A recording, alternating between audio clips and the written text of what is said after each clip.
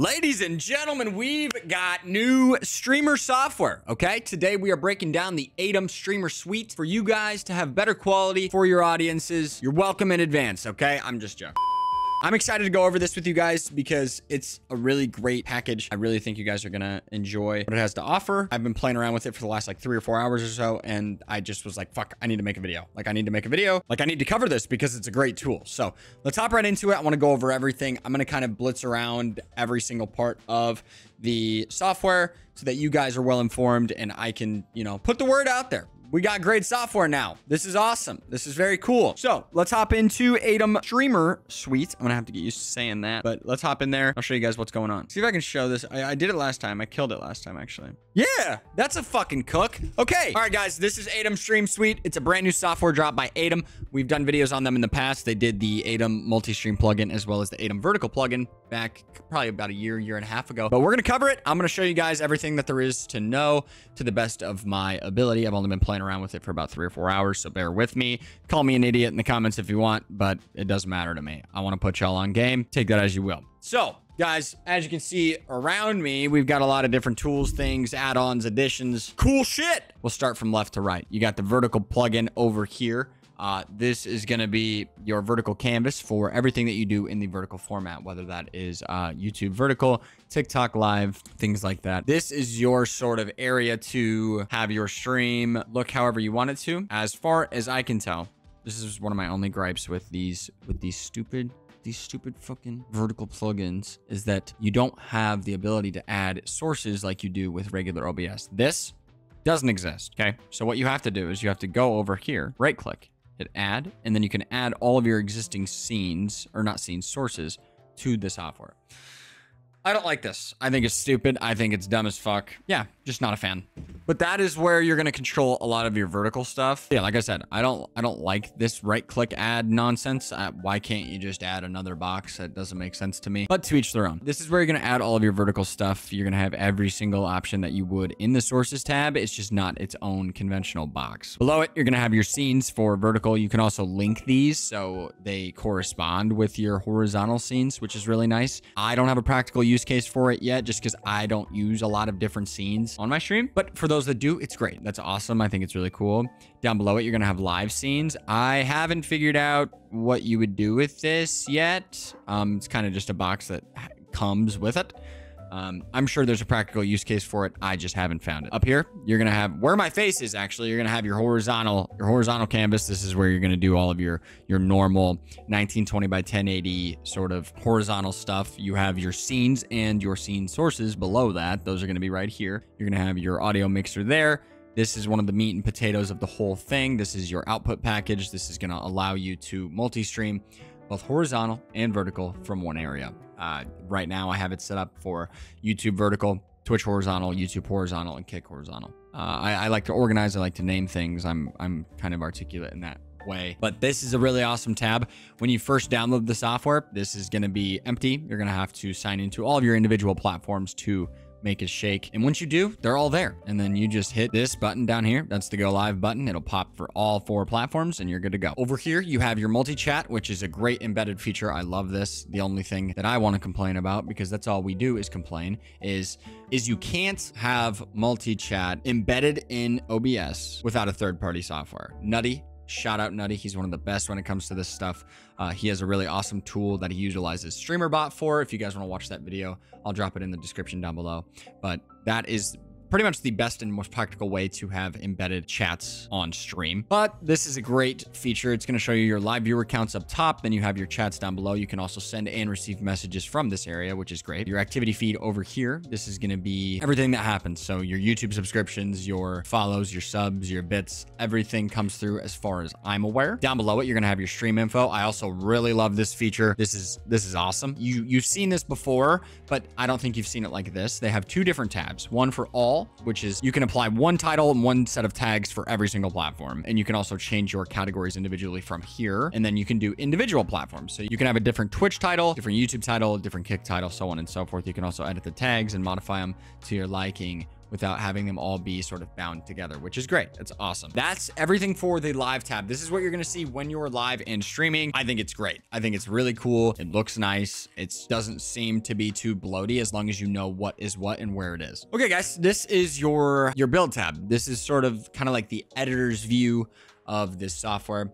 Kind of looks the same for me. I don't need them to look any different. If you do, you have plenty of options for different docs and property values, live scenes, scene notes, chat activity, stream info, the whole nine. That you can access all of that in the build tab. I just don't need to. For me, I want it to look more simplified as like a regular OBS look. You can also add individual canvases so that you can record full-fledged gameplay in full-fledged camera at the same time and have them output equally, which is huge. I think that is something that a lot of people don't really utilize enough. And then we have these TikToks where your camera looks like it's fucking filmed in a toaster and your gameplay looks great. Why not have the best of both worlds? Record both. My next quest, however, is I want to replay buffer both full cam and gameplay at the same time as separate sources. Once I'm able to do that, which I'm sure I can already, I just haven't done the research, it's going to be really cool. But yes, this is your build tab. This is going to have everything you need in terms of like editing and modifying and going over what you want to do, how you want it to look and whatnot. So pretty self-explanatory here. You know, you just set your audio sources and everything. The live tab is definitely more favorable than the build tab, but again, it's all for your use case, what you're using it for, how you want to use it, so on and so forth. So we're going to go into settings really quick if you guys need them. I know a couple of the homies specifically asked me to do recording settings and streaming settings, so I'm doing it for you guys. Shout out to y'all. Streaming settings. This is what I'm currently running on my 5900X 3080 PC. I've got 32 gigs of RAM. I take care of my PC, you know.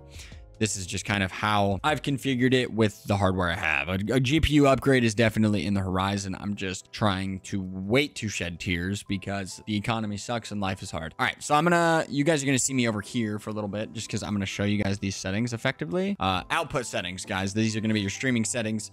The rate control is gonna be constant bitrate. The bitrate will be 6,000 if you're streaming to Twitch, YouTube, Kick. I think that's a good middle ground. YouTube, you can go higher, and I'm pretty sure you can have individual encoder settings for separate platforms. So if you wanted to go higher res on YouTube, you were more than welcome to do so. Again, this is just kind of like the blanket setting for great quality and not a lot of intensive performance issues. So 6,000 bitrate, key interval 2, preset P4 medium, tuning low latency, multi-mode is going to be single pass, the profile main, adaptive quantization is going to be on, and your B frames are going to be set to 2. Now, if you have a video encoder that is an NVIDIA graphics card, you're going to want to use H.264, H.265, and AV1 are just not stable for streaming platforms, unfortunately, just yet. I'm sure we'll see that in the next 2 to 3 years. But yeah, that's what I'm rocking right now. No custom encoder options. I don't really use those. I don't have a use case for them. I don't use rescale output. I know some people that do. I just don't. Take that as you will. Recording tab. We're gonna go over there now. Recording format. You're gonna want MP4. Here, let me tell y'all something real quick. If you are somebody that has a lot of PC crashes and you have a lot of, for some reason, your power goes out a lot, or you live in a place where there's a lot of storms and your power's shutting off, or your PC's randomly black screening and you're trying to film. If you film in MP4 and that happens, your recording is gone. No ifs, ands, or buts about it. This is something that I am willing to sacrifice because of the ease in Premiere Pro. I don't have to remix. I don't have to sit there and wait for it to make 2 separate files. I don't care for it. There are people that do, and I think that's great. If you want to use MKV and have it remixed to MP4, that's totally fine. I'm just not one of those people. I like to record something, and the next second later, I like to throw it into Premiere, chop it up, and get it posted. I like to work fast. So I use MP4. However, a lot of people like to use MKV. MKV is great. You're not going to have a quality loss going from either or. The only thing that you are going to save is the possibility of corruption, because if you are on MKV, in the event that your power shuts off or your PC turns off, your recording is safe. It'll stop exactly where your PC power was killed. It is a recoverable file. With MP4, it is not.